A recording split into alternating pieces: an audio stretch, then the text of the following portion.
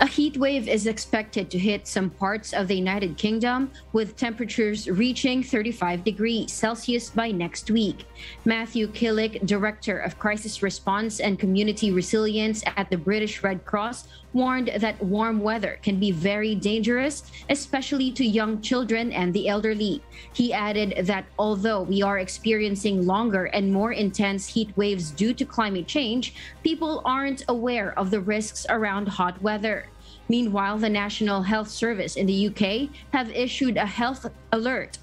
and have advised its citizens to prepare for the warm weather, such as covering windows exposed to direct sunlight, turn off central heating, turn off lights or any electrical appliances that are not in use, open windows if it is safe, and get the air flowing through the house.